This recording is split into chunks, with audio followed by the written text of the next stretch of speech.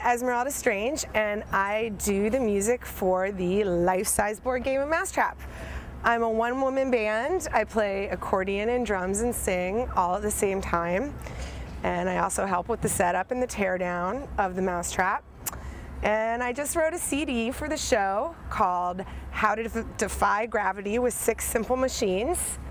And it has songs about the 6 simple machines, friction, gravity, scientific inquiry, and some other stuff for the kids. For you kids, for all the kids that like the board game Mousetrap and the Life Size Mousetrap and being really, really, really silly.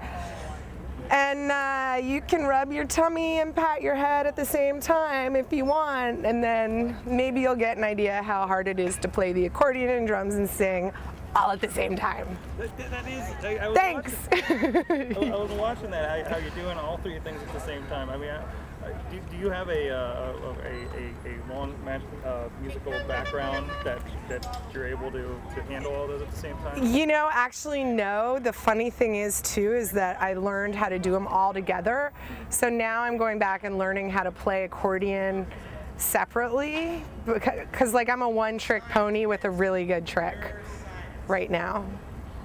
How did you come to become involved with the Giant Mousetrap Show? I played Mark Perez, who created the Mousetrap, did an artist haunted barn every year, and I used to perform at that. And I had my one-woman band in my room, and I ran into him walking down the street, and I'd been 4-tracking some music, and he said, "Come play a benefit for the Life Size Mousetrap." And I said, okay, and I saw the Mousetrap at the benefit and said, "Who's doing the music for your show?" And he said, "I don't know, I guess you are." And so it's been 8 years, and that's how it started. So you guys travel all around? We do, yes. We've been to Burning Man, we've been to Austin, Texas, Detroit, New York City, we're going to Florida this fall as well.